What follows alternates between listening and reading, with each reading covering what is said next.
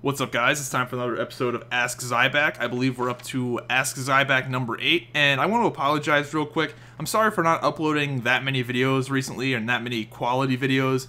I have been a little bit lacking in the creative juice department. It's a bit of a dead period right now. The new consoles come out in 2 months, and I just haven't been that excited. I've got some good video ideas after this week or so of me not uploading any real videos.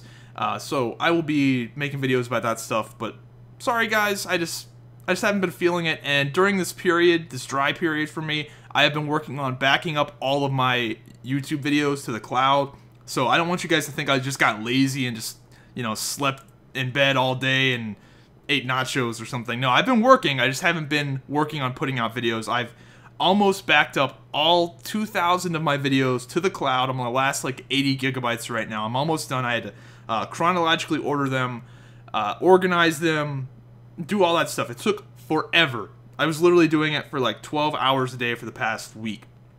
It's been a pain, but I'm glad I got it done just in case something happens to my YouTube channel, or if I want to upload my videos to another website, if another website pops up or my YouTube channel gets hacked. I don't want to lose all those videos because there's so many good stories and memories from those. So I backed them all up.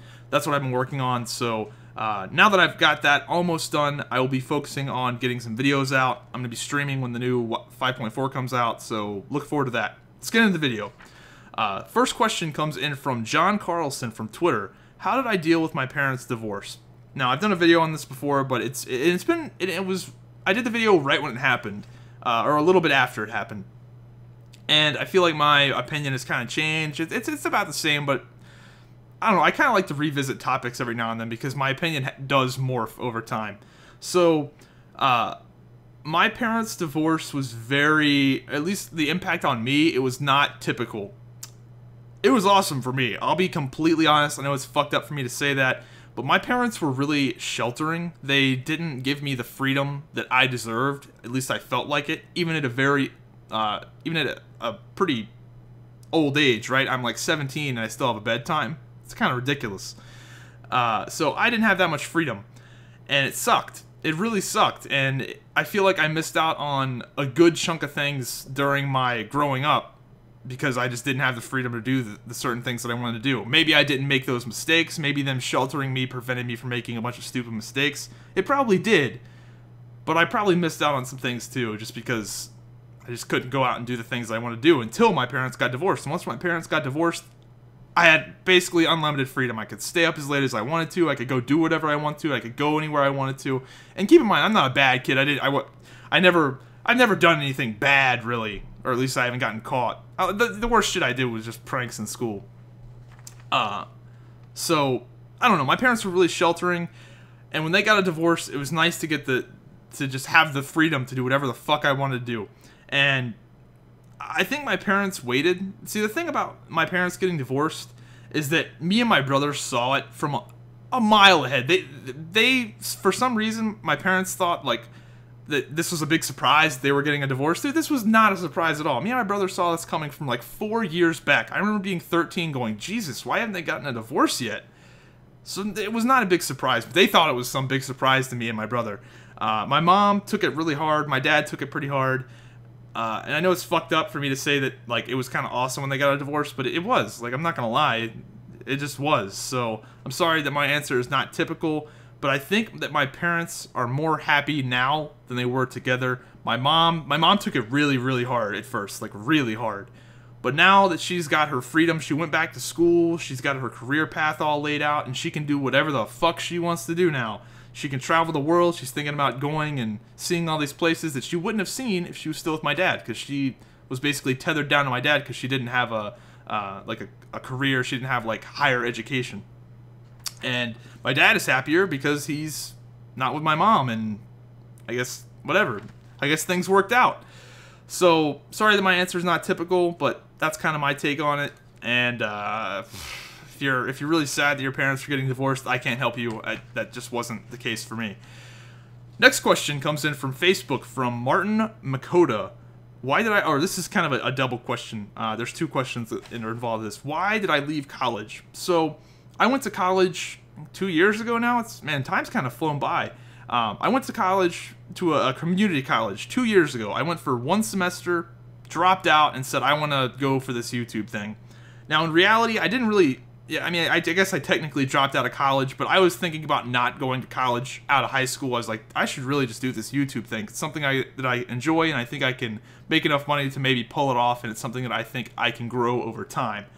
But I wasn't like super committed to that yet, because this is a risky thing. Right now, we're in a weird period where this YouTube streaming game is in the process of being legitimized. Right now, YouTube and streaming, no one's been doing it long enough for it to be a completely legitimate business. Yes, there's people making millions of dollars doing it right now, but how long will it last? No one knows. I don't know. No one knows. But right now we're in the process, and maybe YouTube and streaming will die off, and it'll just be a thing of the past, or maybe it won't. No one really knows. But I wasn't too sure of my decision to go all in on YouTube. So I went to community college first semester. I took some IT classes. I was going to go into the whole game design route because I was like, oh, I like video games. Maybe I'll like making video games. It turns out, not so much. I don't think if I go back to college, I don't think I'll do IT. I think I'll do business. So I'm glad that I went to community college for a semester just to see what I didn't like. I'm not really into IT. I'm just not. It's cool. Don't get me wrong. I want to learn more about it, like self-taught. Like, I'd like to know how to make websites, but I don't think I want to go to school for it. So, yeah, the main thing, guys, the main reason why I didn't go to community college is because I already had something that I could make money with that I like doing. Why spend a bunch of money going to college when I already have something that I like? It would be one thing if I worked at 7-Eleven and I hated my job, but no, dude, I make YouTube videos and I stream. Like, I love it. I still love it. I've been doing it 2 years. Yes, there's some downsides. It kind of sucks when things aren't going your way. But for the most part, I love it, and it's something where I'm my own boss. I have my own hours, and I can make as much money as not as much money as I want to, but like I am the determining factor usually. You know, there's some YouTubers that make $1 million, $2 million, $3 million a year, and there's me, and I make far less, but I could be one of those people that makes $3 million if I get the right videos out and do things correctly, and I get my own crazy video series going or something like that. You know, the sky is the limit. That's what I'm getting at. Sky is the limit. So that's why I did not pursue college past 1 semester. I'm glad that I went to community college because I didn't want to.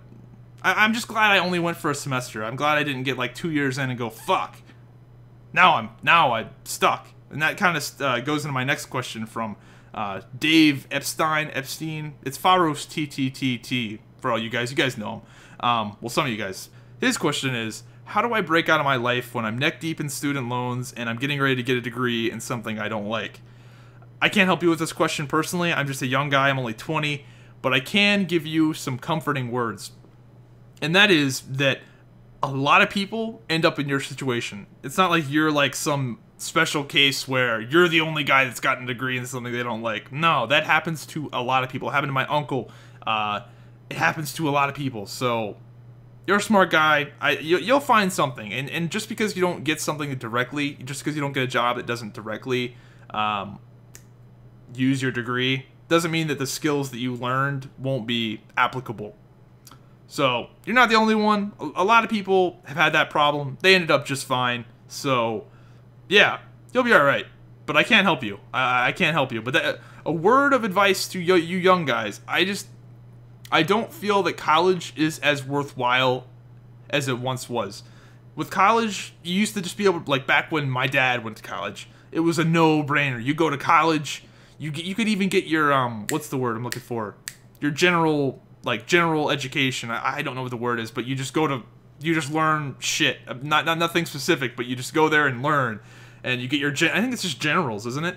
But you could go get that and get a really nice job to support a family. You could just go to college for like 2 years and get a job that can support a family of 4. That was like the American dream. You got a wife, a son, a daughter, and a dog. Like that was like the American dream. You go to college for 2 years, you got that. It's not like that anymore. You go to college for 4 years, spend $250,000 in student debt, and then maybe you get a job. Maybe. I don't know. Then you might work at Red Lobster for 3 years, like a guy that I know online that I used to raid with. He got his, he went to school to be an architect, went to Georgia Tech, spent like $300,000 $300,000 in student loans. He's got his master's, and he worked at Red Lobster. I think he finally did get a job, but he worked at Red Lobster for like 3 years. What the fuck? It's not as worthwhile as it used to be, guys. So, my advice, I don't really have it. I mean, I'm just a young guy, but even though I'm just a young guy, I don't really have like super sound advice. I feel like my advice might still be valid just because I'm actually in this game still. Like, people that are like 40 and 50 giving you advice, they're not really in the game anymore. They were in the game, but now they're not. So maybe my advice is still valid. Personally, what I would advise is just to stay smart and go for a job that is hireable. You don't need artists. You don't always need architects. You don't always need engineers, because those things rely on a good economy. But guess what? You always need plumbers. You always need somebody to fix the air conditioner. Things that are practical are booming. You know what? No one as a kid goes, man, when I grow up, I want to fix air conditioners. So not a lot of kids end up pursuing that. And guess what? Supply and demand, motherfucker. Someone needs to fix the air conditioners, and no one wants to be in a house where there's no air conditioning. So those guys are making a fuckload of money. There's guys that fix air conditioners that make 6 figures, and they don't have $250,000 in student loans they gotta pay off. They went to trade school for 2 years and learned how to fix air conditioners. There's money in things that you wouldn't believe. Yeah, it might not be as glorious as being an architect or a doctor or whatever, but guess what? Gotta have air conditioning, gotta have plumbing. When your toilet doesn't work, that sucks. So, just some advice. Next question comes in from Jesse Q from Facebook. What do I think of all the Swifty hate? Now, I don't really say, I'll just answer this question very generally, because I don't really stick up to date with this Swifty news. But I did go through his videos and see that he disabled the ratings and the comments for the past like 100 videos he's done. And most of the hate that happens with YouTubers is very, it's very short-lived. This seems to be longer term than most hate on the internet goes, but most of it does die down. Perfect example is I Fly Illini, the guy that was in the Air Force that was jacking off on Chatterbait. That guy, people found him on Chatterbait, which is, I mean, come on, it's kind of fucking funny though that he got. It's kind of funny. Yeah, I know it's fucked up to say, but it's kind of funny. This guy got caught masturbating, and he got a fuckload of hate. He got kicked out of the Air Force, and people ragged on him just for a long time. And he recently started making YouTube videos again, and is adored. His like to dislike ratio is crazy. He had like fucking 10,000 likes and 40 dislikes. Everything is for the most part is pretty short lived. So what I gather from this Swifty situation is, he's not popular right now, but the thing is that people are still watching his videos. I went and looked at the views he's getting. People still watch his videos, so I don't know. Maybe people are just loving to hate on him right now, which is fine, because that still pays the bills just as much as people loving to love you. But I think I think for the most part, most of the hate is pretty short-lived. Some people say his videos aren't as good. Maybe. I personally don't watch his videos too much. I never have. For some reason, Swifty's never popped up on my radar. I saw the first video he made, the Incredible Warrior Tricks. That was very popular. If you played World of Warcraft, you probably saw that video back then. But I don't know. For some reason, Swifty, I've just never watched him. He just never went on my radar when I was really into World of Warcraft. And now I don't really watch any World of Warcraft videos anymore. I occasionally watch some WoW live streams when I'm eating. I'll watch Vanguard's, Vive, Woundman. I really like those guys, especially Vanguard's. That guy's incredible. He got fucking 3,000, got like 3,100 rating as Rhett in Season 8. I don't know how he did it. It was terrible. It was fucking terrible. Every melee class, every physical damage melee class in Season 8 was horrible. And he got 3,100 rating or some shit. It was crazy. Dude's ridiculously good. I don't know how he did it. But, the hate, I think it's because him and Soda Poppin got into some sort of argument, and Soda Poppin is like the King Koopa right now. He's probably the top MMO streamer personality guy right now, I'd say. He's doing really well. And Swifty, everybody knows Swifty. I don't think Swifty's on top anymore, but everybody knows him. He's like the Wings of Redemption of World of Warcraft. Like, everyone knows him, and people are just loving to hate him right now. But I think it'll pass, because I think everything passes. And if he's not making good videos, I mean, eventually no one's going to watch him. But people are watching him. You know, people say his videos aren't good, but you look at his videos and they're still getting like 100,000 views. So I don't know. I mean, I see that they're live stream highlights, and I can see how you can get really lazy with those. But if people are still watching them, then fuck. I don't know, man. If you don't like his shit, then don't watch it. But people are still clearly watching it. So I don't know. I'm not sure. It's a very interesting situation, though. I think he's in one of those situations where people love to hate him, so they watch his videos just to hate on them, even though they can't, because they can't comment. It's weird, man. Internet trolls and haters are so weird to me. But I personally like it when I get hated on. Like, sometimes when I release videos that I know will get hated on. Like the ad block video. I knew that was going to get 1 million dislikes because every ad block video, every, like, ad block debate video on YouTube gets a fuckload of dislikes because people don't like to come to terms with their decisions. Or the trolling videos, man, like my Return to WoW video. Go type in Zybak Return to WoW and watch that video. That was 100% dislike troll bait, and it was glorious. One of my favorite videos I've ever fucking made. I thought it was so clever, man. I love that video. But anyway, I've been rambling for a bit too long. Hope you guys enjoyed the video.